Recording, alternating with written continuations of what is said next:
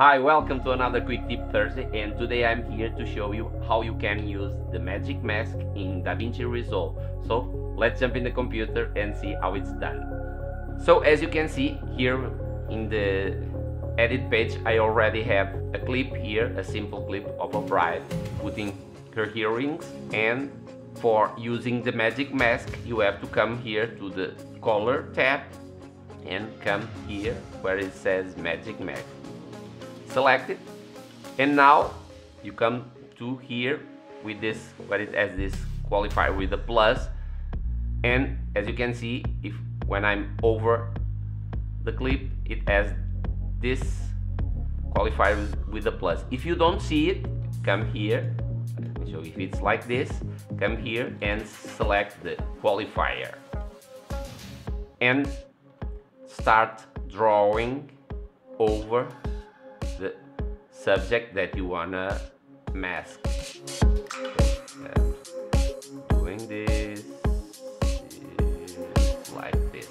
Now you don't see what is masked because you have this here is toggle mask overlay, and if I select it, you will notice that Davinci knows now what you want to mask. Now there are two options in here. This one is the quality, the faster, and the better.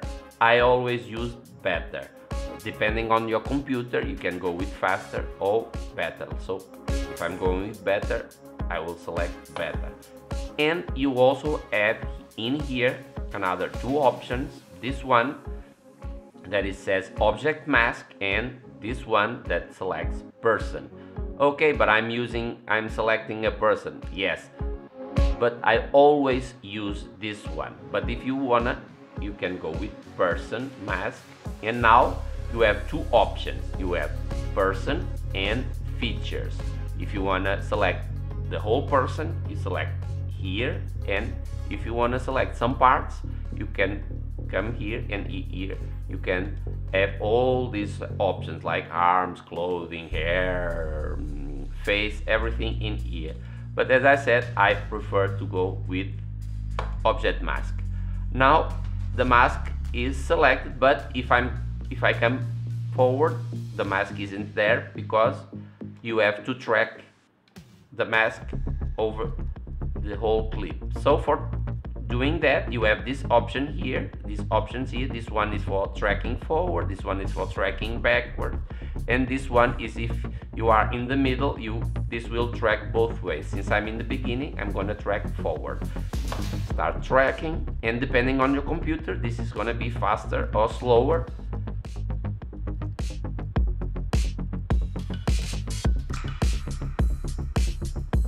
And it's almost done, and it's done.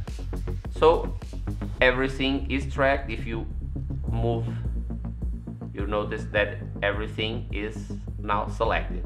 Now you don't want to see the red, you come here and you toggle it back. Now with the mask selected, you can do whatever you want to the bride. For example, you can change the temperature, or change the tint, or you can add a little bit of contrast, you can add a little bit, you can put it black and white, now it's black and white, or you can give it a little bit of saturation.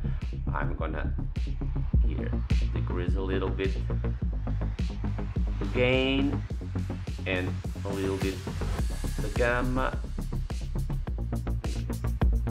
a little bit here, and now you change the color grading of the bride, and all the rest is the same.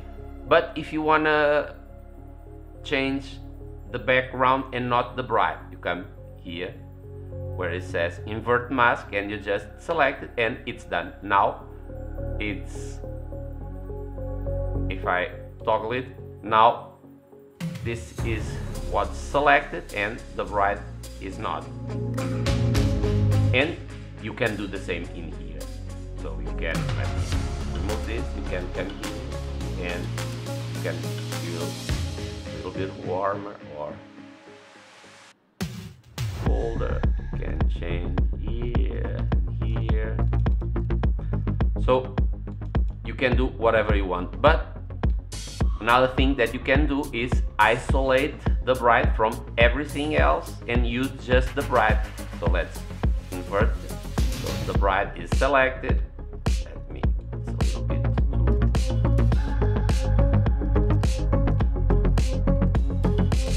a bit red, so let me red in here. Okay. Now for isolating, you just come in here to the nodes area, click on right mouse button and add alpha output. Connect this blue square here to the blue, and as you can see, the background disappear and now you only have black. Here in the edit page, now you have only this. So imagine that you want to put the bright in front of the moon.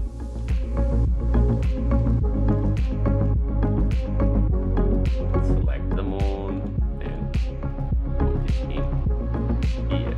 Now you have the bright with the moon rotating in the back. Now imagine that you want to put the bright in the beach. Bright in the beach.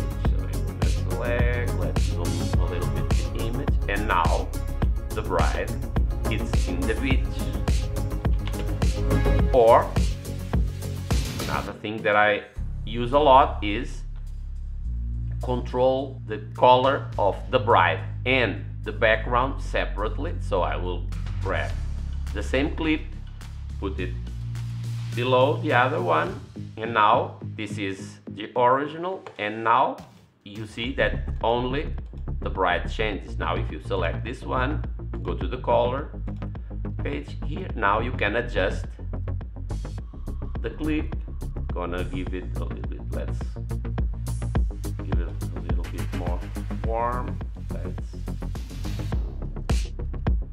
decrease it a little bit, and now you have both clips with different color gradients, and one is not affecting the other one.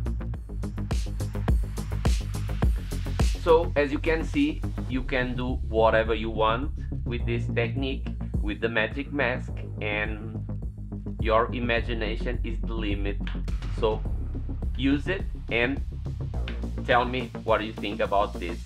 I hope you learned something today with this explanation, and if yes, don't forget, hit that like button, that helps a lot. Subscribe if you're not subscribed yet, and hit that notification bell to be notified next time I will launch a video. Until there, bye.